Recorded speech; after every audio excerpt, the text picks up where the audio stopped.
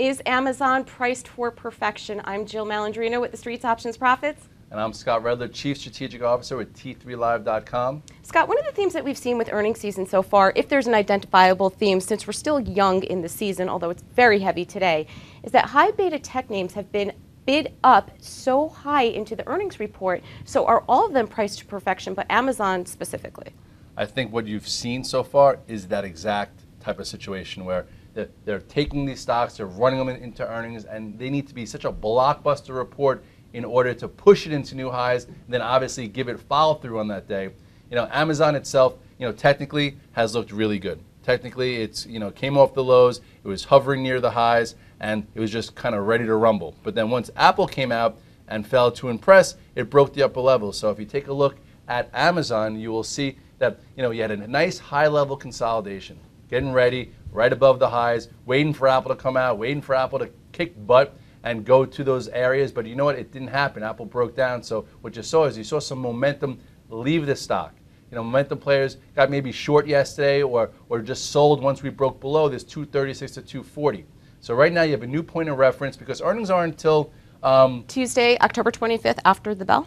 Exactly. So you have 4 sessions until then. So you have to have short-term pivots to trade around. So right now on Amazon short term, I'm sure a lot of my guys are going to be looking at yesterday's low. So if you take a quick look here, stock's up by $2 today. If it shows some relative weakness and you start to see Apple maybe break that 397 area, this will be a good entry below 229 for a quick, cute short.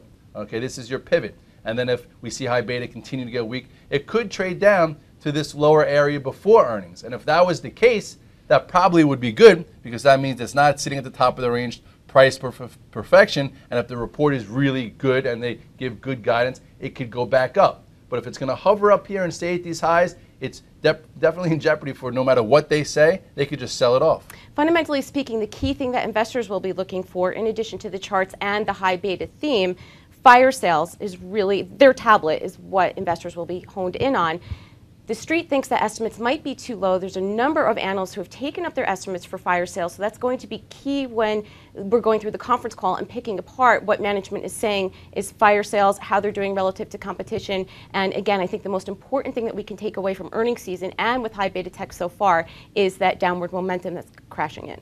Yes, so between now and Tuesday, you have to monitor the action. We have to see whether or not they discounted before Tuesday's earnings, or if they try and hold it up here, because if they hold it up here, they better deliver on those reports. Otherwise, it'll be sold just the way Apple has been sold, just the way like even IBM, it's not a high beta name, but it had a big run into earnings, was a solid report, but it wasn't enough.